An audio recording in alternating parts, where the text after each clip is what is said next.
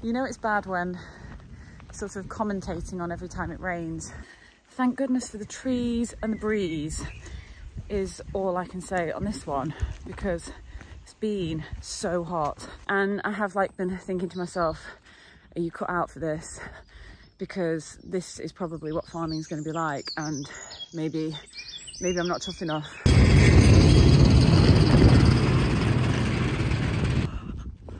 So I think I've broken it. So in a rather exciting development today, we have a new Highland calf. So Nick over here is topping up the gearbox oil on the topper, and I'm getting ready to do some topping. First bit of topping of the year. Hey? It was needing a lot of oil. Yeah, it's taken a fair bit, so it's definitely ready.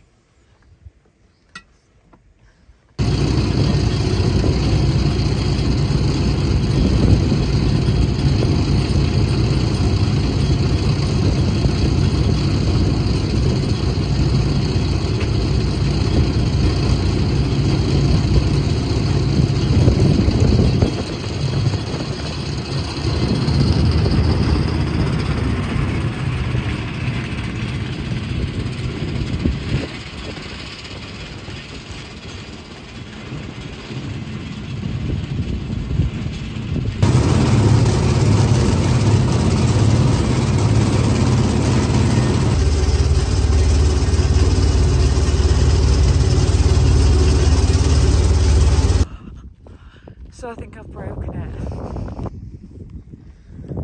Hit this tiny little tufty lump, and then the next thing, the whole shebang's not working anymore, so it's game over.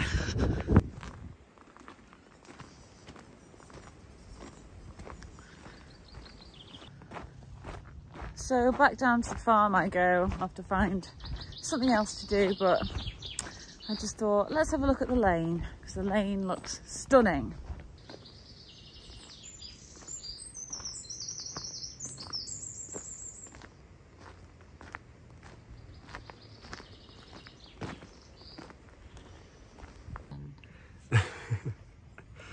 What do I think has happened? I think that the shear pin has broken. So when it broke down, we found like this much on the top of the topper, but we couldn't find out where it went. So we had a chat with I've just had a chat with a mechanic friend, and he said it's probably your shear pin that's gone. So I was like, right, okay, let's do a bit more investigation. Taken the PTO shaft cover off, and we can now see in here, there.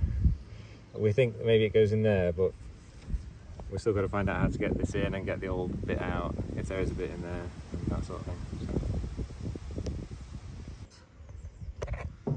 So we have got the, we took the PTO cover off to get a bit more access, and then I was able to find out that the PTO comes off. We've never done any stuff with this before, so we didn't know like how it was connected or anything. So I was able to get my hand in and realise there's a bit of a button, a PTO button, and it came off, so we can get a bit better access to it now. So now we can put the new pin on, if we can find where we put it. I think it's over there, somewhere under there.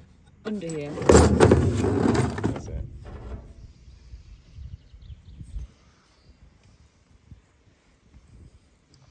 So this is going to go in here. So you just got two sliding things. Two sliding things. And what happens is if there's too much tension, it just snaps it halfway. So the and word they both is, drop out. it's a sacrificial part. It's a sacrificial part, yeah. It's designed to be weak. Which is a weird thing to say, isn't it? But it's to save the gearbox. Yeah, save the gearbox. So that's good. We've saved our gearbox. We think. Yeah.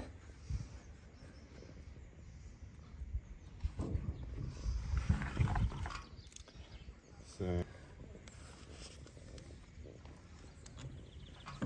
bigger.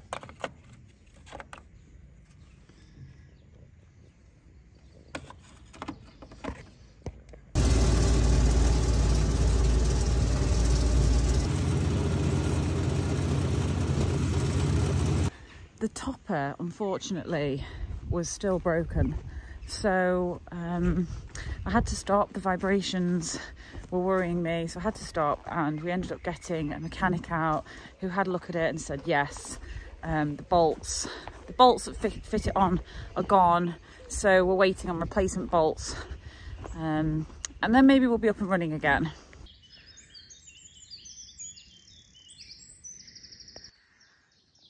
So after we had this really wet March and April, where the fields in April were like a slurry, we're now in a situation in early June where the ground is rock hard and it's hardly rained for about a month, and we desperately need rain to keep the grass growing for the livestock.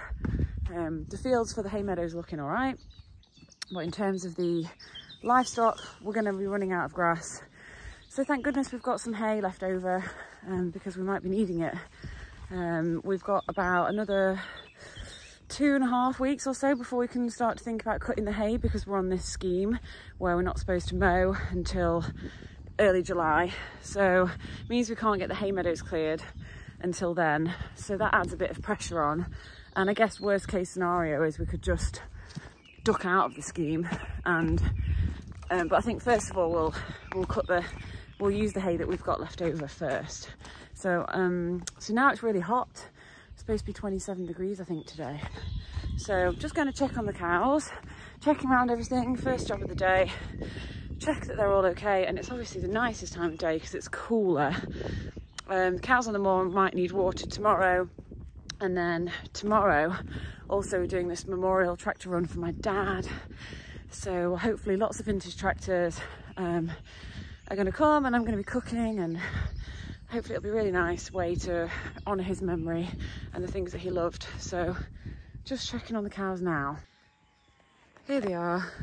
Sometimes I think you're going to get bored of just seeing the same stuff, but basically my life is seeing the same stuff every day but slightly different, and I still have to stop to appreciate it. So how's the water doing? Plenty of water, so not going to need any water tomorrow. And how many cows have we got? 1, 2, 3, 4, 5, 6, 7, 8, 9, all present and correct, keeping cool under the trees. I am worried about the lack of rain, but I'm trying to control my worrying, as obviously last year was a really dry time and we managed to get through that. So I keep thinking to myself, you know, you've made it through last year, you can make it through this year. So I'm trying to sort of stay calm about it, if that makes sense. I have been thinking to myself, are you cut out for this? Because this is probably what farming is going to be like, and maybe I'm not tough enough. We are in this heatwave situation. It's Monday the 12th of June. We've just put a garlic tub in for the cows up here. Flies are really bad, they're biting me, so I can only imagine that they're causing far more of a nuisance to the cows. And we're just filling up the water bath as well. So it's garlic and salt, so hopefully it'll help with the flies. And what have you been doing, Nick? I have been putting up some homemade fly traps. So Nick is a man of many talents, as you know. This is a homemade fly trap. Just explain what it is. So it's basically anything that sort of smells rotten in a bottle with a bit of water, with a bit of water and a hole in it for the flies to get in and hopefully not find their way out.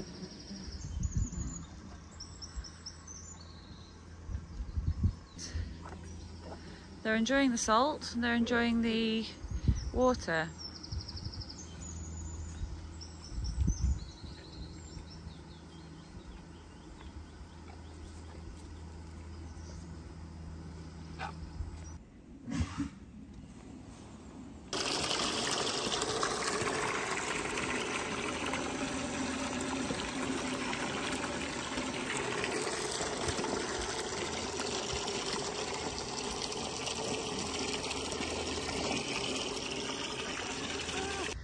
You know it's bad when sort of commentating on every time it rains. And I think we've had 30 days without rain here, which is definitely quite a rare thing, but lots of places in the UK have experienced that.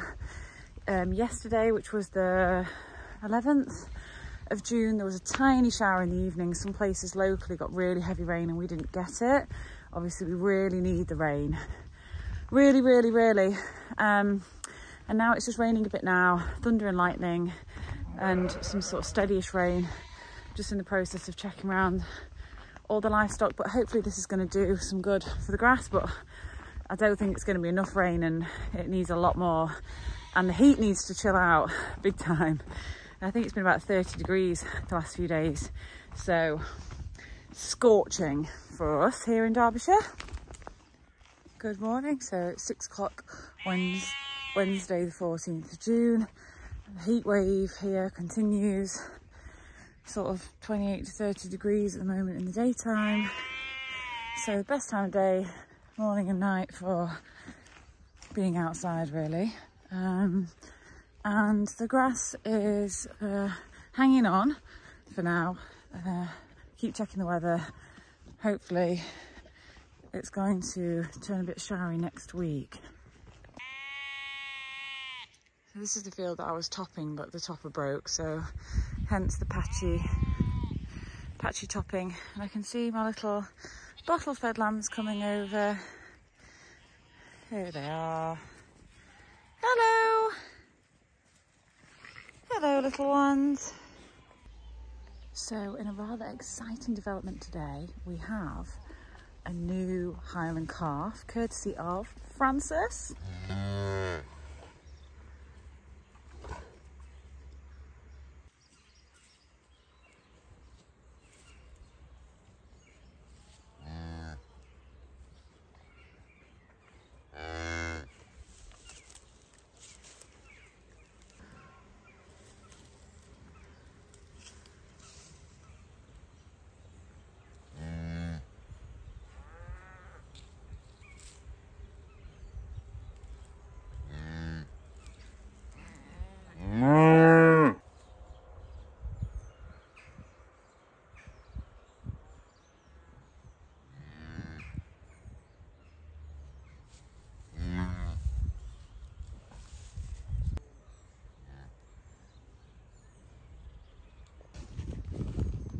And I believe it's a heifer calf, we think, although we haven't got too close just yet. But that's good. 2 heifers so far off of Bill. And pedigree cow, pedigree calf, pedigree bull. So that's good. So that's the end of this video. Thank you for watching. I hope you've enjoyed it. I think the next one's going to be the tractor run that I mentioned, the memorial tractor run, raising money for Macmillan Cancer and remembering my wonderful dad John Shinwell by taking vintage tractors out. So thank you for watching and see you next time. Maybe there'll be some rain. Bye!